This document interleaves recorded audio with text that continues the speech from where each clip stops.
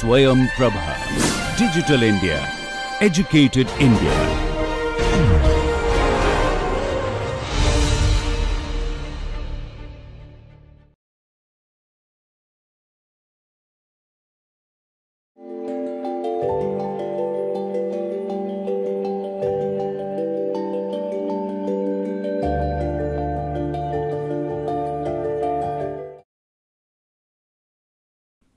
Okay, welcome to lecture number 33. We have been discussing about the three particle system, the n body problem. Out of that, the three body is one of the case, two body problem already we have discussed. So, in that case we were looking into the general property of the motion. So, today we are in this lecture we are looking at the third and the last property of general property of the motion. So, here this is the third property of the motion. This is total energy of the n body system is a constant.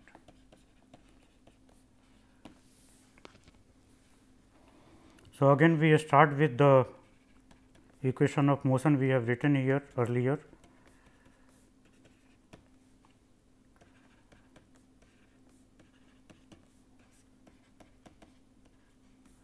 Rij whole cube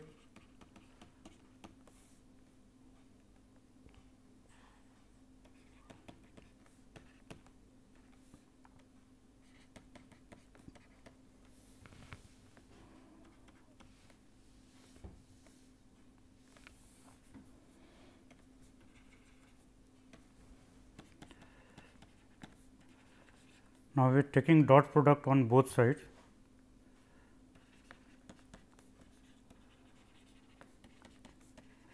On both sides with respect to r dot.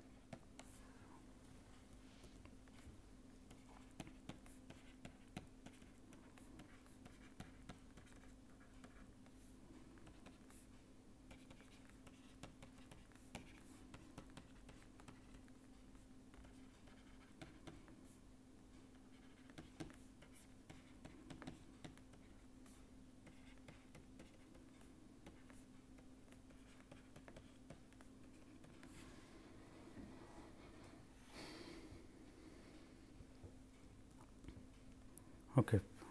Now, here in this equation we can, as per our the two body problem once we are discussing. So, at that time we have taken care of this kind of problem. So, this can be written as 1 by 2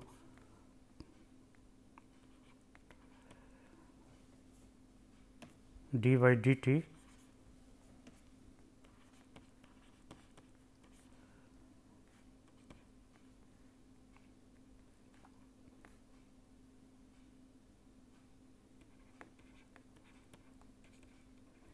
r I dot r I dot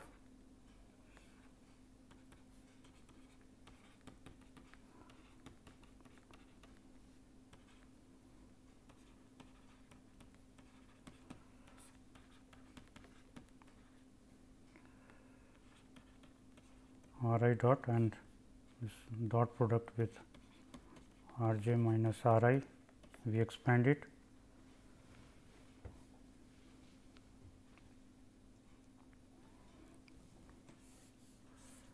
This part we can verify 1 by 2 d by dt here r I dot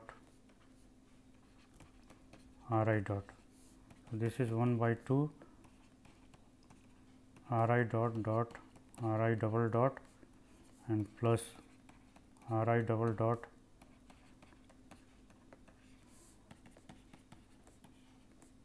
and this gets reduced to 2 r I dot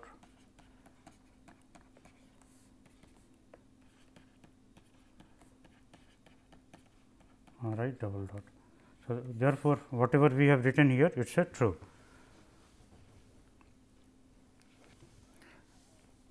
And also you can observe that r I dot it is a dot product we are taking. So, this quantity is nothing but V I dot V I. So, that means it is a V I square term.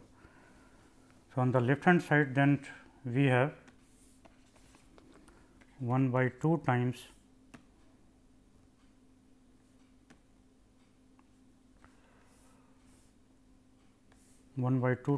m I d by dt V I square. This term we have written there.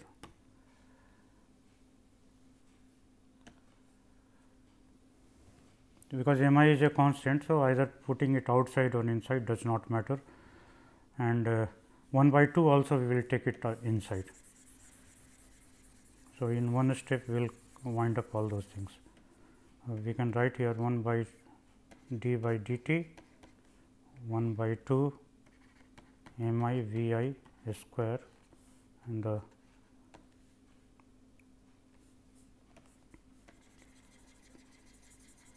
summation sign later on we will put for all the particles. Right now we have not done this. This is the situation here right now from this equation. M I 1 by 2 we have taken outside. So, 1 by 2 V square d by dt. So, d by dt, and on the right hand side we have summation j equal to 1 to n, j not equal to I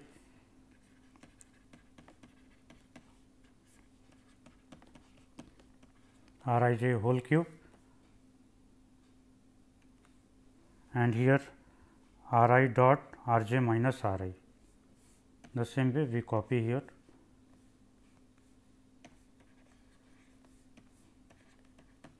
r I dot r j minus r I.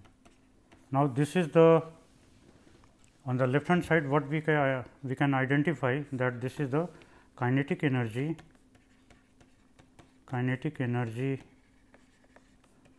of the ITS particle in the inertial frame. But right hand side still it is not clear and we need to work out. So, what we do that we sum up over all the particles. So, now, we sum the above equation, sum up the above equation over all the particles. If we do that, so this summation d by dt 1 by 2 m I V I square, and here I equal to 1 to n,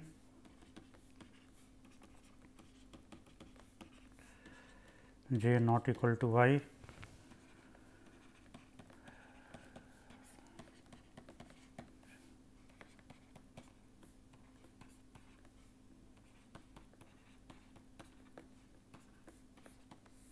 now this is the situation.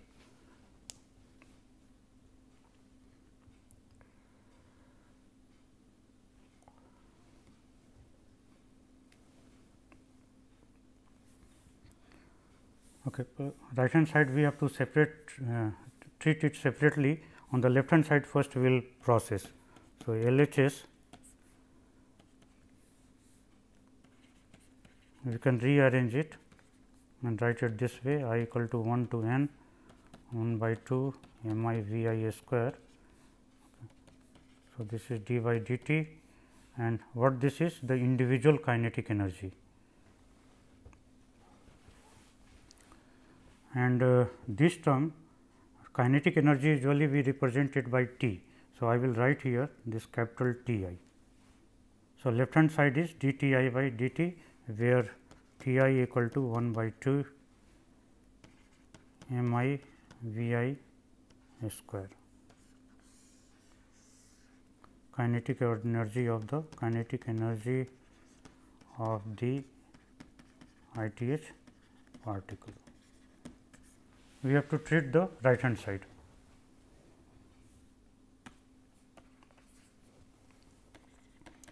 So, on the RHS we have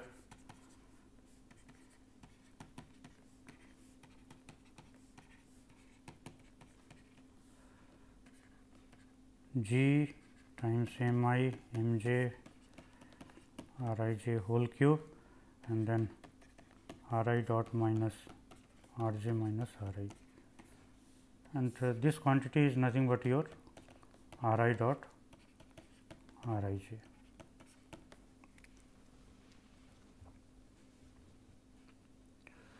Now, here we have to work little cautiously.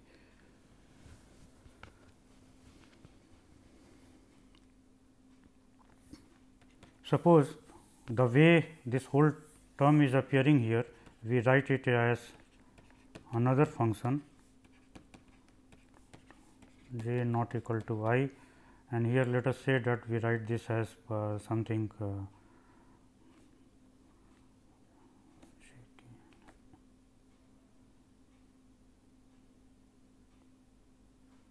let us represent it by some function p ij, where p ij is this quantity.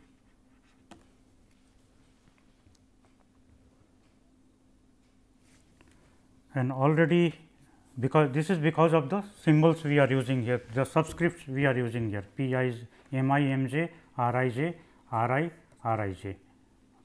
So, this way it is just a depending on I and j, and following the earlier notation again, this can be written as j not equal to I p I j plus p j I, and 1 by 2 introducing here. So, wherever you have I, that we need to replace it by j, and wherever j is there, that we need to replace by I. So, if we do that, so the RHS gets reduced to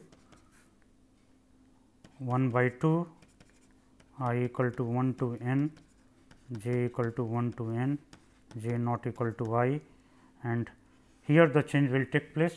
So, therefore, the above equation becomes m I m j divided by r j I whole cube. We are changing r j dot r I minus r j. This is one of the term which this term is just p j I. So, this term is here, or let us first write the p I j term, and thereafter we will write the p j I term. So, let me rub it out and write first.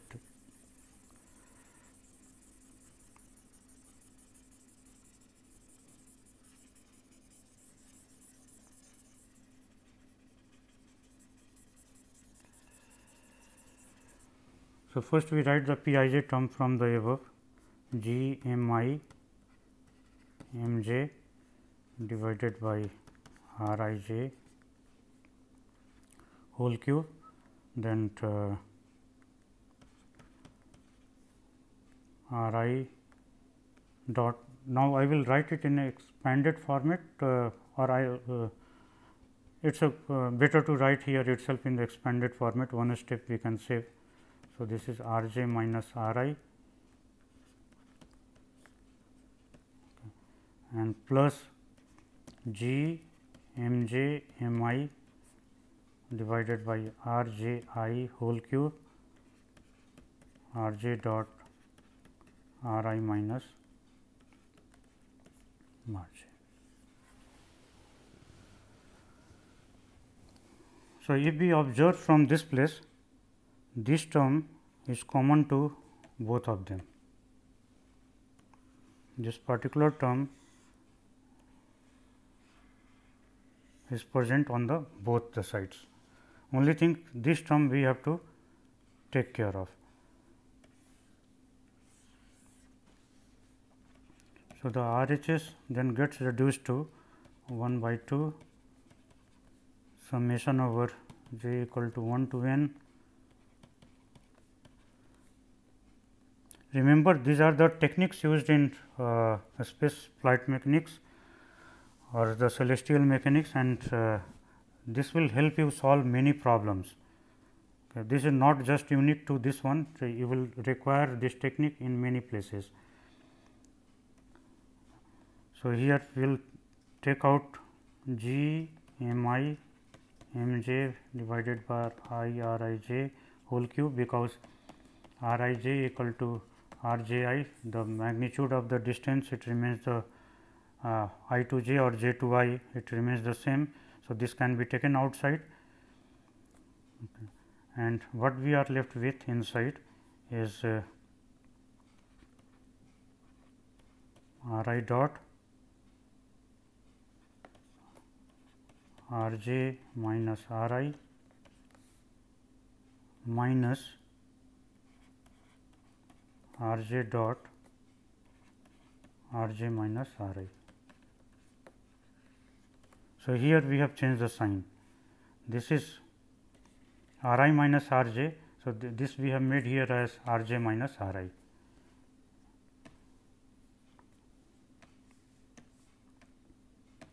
Then we can observe that this gets reduced to j not equal to I, j not equal to I, g m I m j r I j whole cube, and r j minus r I, it can be taken outside the bracket. So, this is r I minus r j dot r j minus r I. We go on the next page. So, therefore, the RHS then becomes 1 by 2 j equal to 1 to n, I equal to 1 to n, j not equal to I, m I m j g r I j whole cube, and r j minus r I, and here we have r j minus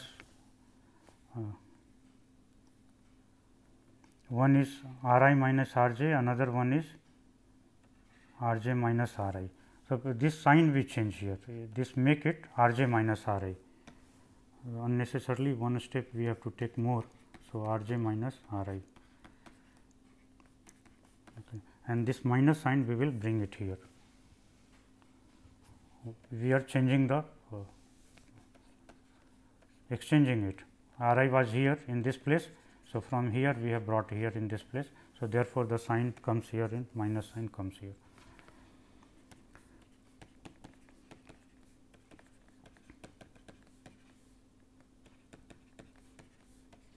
J not equal to y, g m I m j divided by r I j whole cube, and you can see that this quantity is one part we have missed out here. See, while working we often do the mistake, and this mistake is long standing. Here we have this r I dot, we have here r I dot. Okay. So, we have missed the sign altogether from beginning to the end. So, this is your r I dot, here also this is your r I dot. Left hand side it is okay, on the this place this is r I dot, here also we write it as r I dot. Now, this quantity we have written as p I j. So, this is okay, this part is okay, but here we need to put r I dot. So, in this place this will be r j dot. So, here this will be r I dot and this will be r j dot. So, you can see that we will have dot placed over this. Okay. So, this way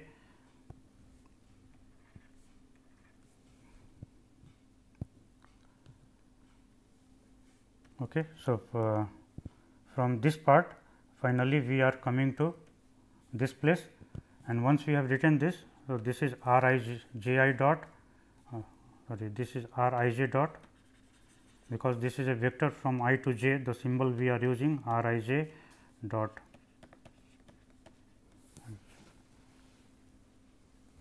So, this is your right hand side. And if you remember, for the two body problem, we have used the technique that r dot r, this is nothing but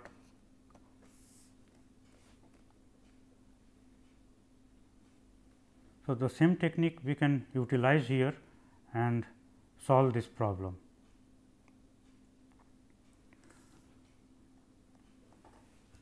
Why this is so? Because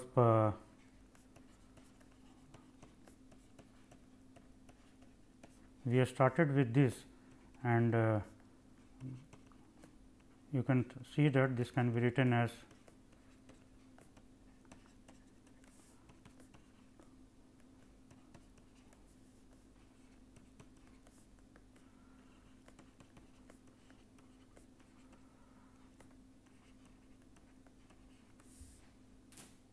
okay. So, this gets reduced to this format. So, this is fine. On the right hand side, the stuff is now from here what we can observe that this can be written as 1 by 2 d by dt dot r equal to 1 by 2. This we have derived here. Okay. So, 1 by 2 d by dt, this is r square, this quantity becomes r square here. So, 1 by 2, and once we differentiate it, so this gives us 2 times r r dot. So, this is r r dot. So, therefore, the quantity we have here, this is nothing but r dot r, and we utilize this information here in this place, and therefore, our right hand side this gets reduced to minus 1 by 2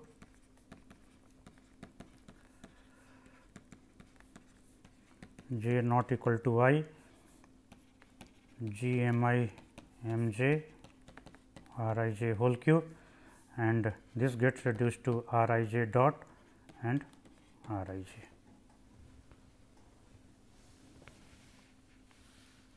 And r I j here is also in the denominator. We can cancel it out, and this can be again rearranged as j equal to 1 to n, I equal to 1 to n, j not equal to y, g m I m j r I j square r I j dot.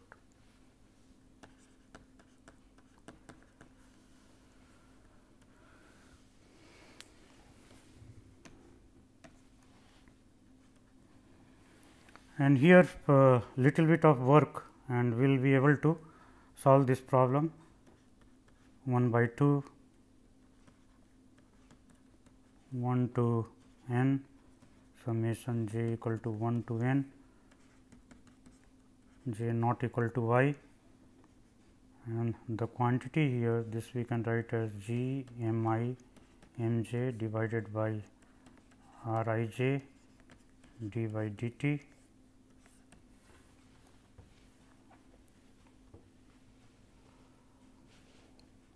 And what we see that the minus sign which we were carrying here, so this gets converted into plus, because once you differentiate this, so you get this quantity here. Okay, so automatically the minus sign will appear. So this is the our right hand side.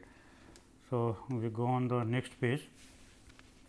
The RHS then gets reduced to 1 by 2 summation j equal to 1 to n and I equal to j not equal to I m I m j and r I j d by dt we can pull outside.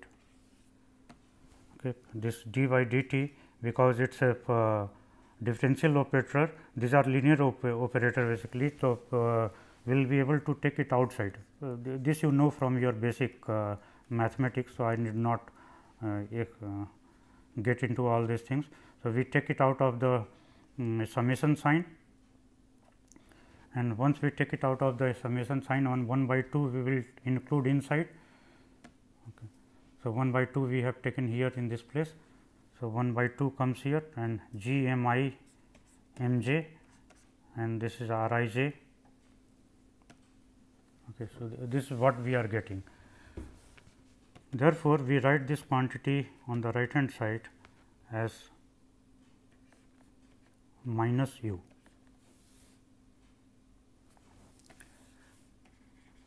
Where u equal to minus 1 by 2 summation j equal to 1 to n, I equal to 1 to n, j not equal to I divided by R I j. Now, the left hand side we have got LHS we have looked into, and what we have got here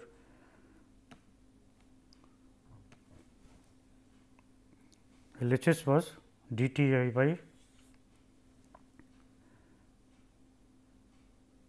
and then we have to sum it over all the particles and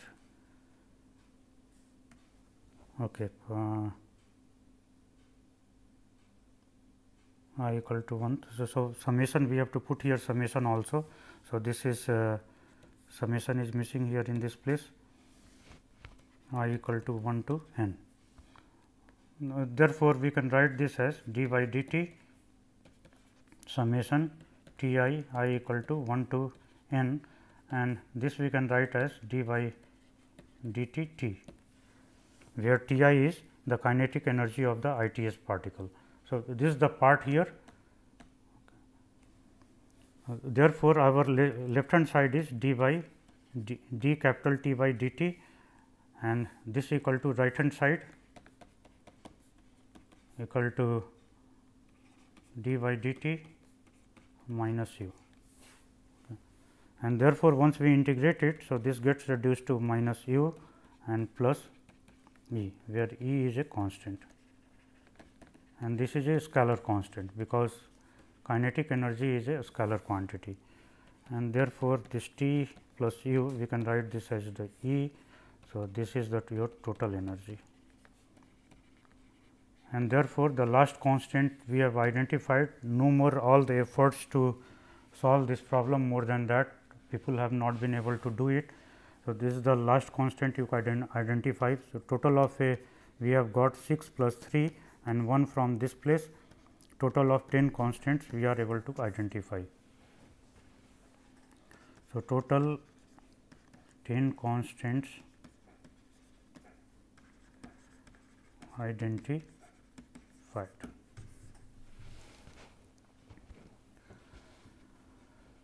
So, total energy of the system, total energy of a system of particles, it remains constant. Means the total energy, what this is, under it is moving under mutual gravitational acceleration, and it has obviously this is moving from under mutual gravitational acceleration, and it is free from all the external forces, and moreover we are assuming that there is no dissipation of other dissipation of energy anywhere. Okay.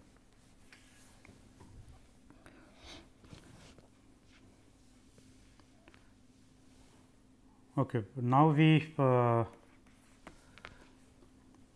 once we have identified this constant. So, we got here a 3 scalar constants involved in this, in B again the 3 were involved, in H 3 constants were involved, and in E 1 constant is involved. So, this makes it total of 10 constants, 10 constants of equation of motion. No more we can identify, and this is the general property of the motion. Now, for n particle system,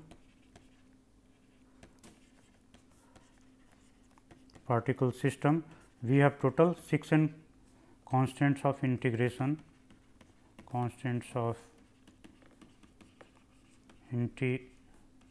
involved, and out of this we are able to identify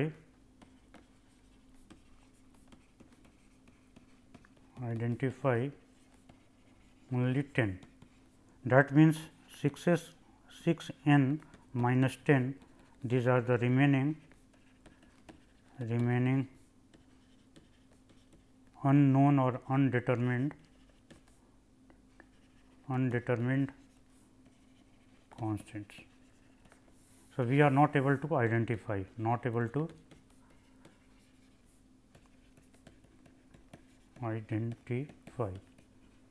So, the two particle system we have solved by assuming that one particle is heavy and another particle is quite small. So, that the center of mass can be moved to the center of mass of the main body or the bigger body.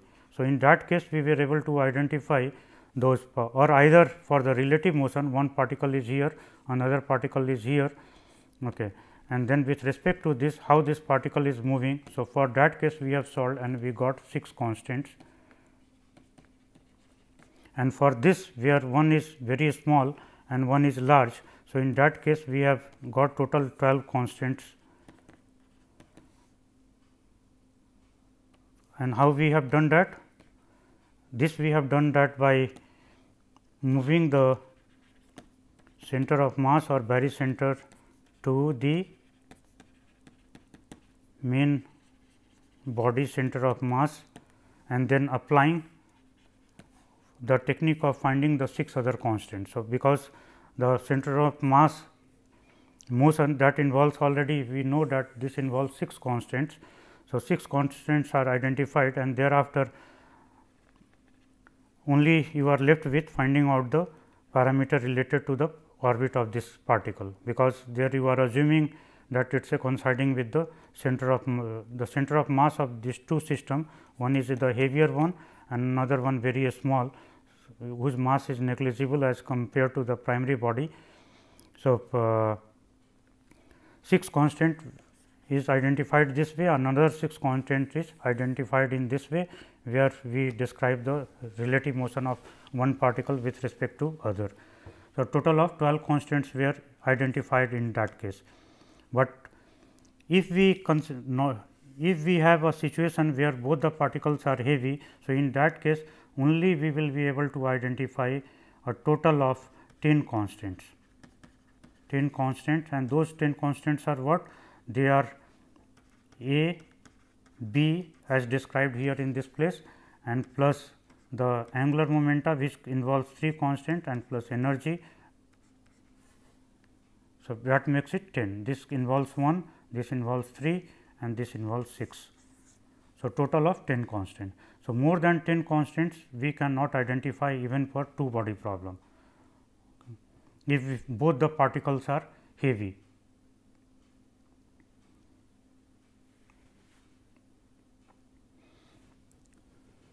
Okay. If we are taking the 3 body problem, so in the 3 body problem it is explicitly clear that only we will be able to identify these 10 constants, and rest 18 minus 10, 8 constants remain unknown. If we have n particle system, so 6 n minus 10, these are the unknown constants we are not able to identify. So, so whatever we have solved, so 3 particles onward system, it is not solvable. You cannot get a closed form solution, at least for 2 particle system. In the relative motion we have got, for the relative motion considering one particle with respect to other, we have got the constants involved. Those 6 constants we were able to decipher, and we were able to get a closed form solution, but for the 3 you cannot get it. So, under restricted condition we will be able to solve this 3 particle system, and there is no question of solving the 4 and other higher a system where the higher number of particles are more than 3 are involved. So, for the 3 some restricted solutions are available, and in the past researchers have done a lot of work on that, and this problem has been solved. So, we stop here and then we will continue in the next lecture. Thank you.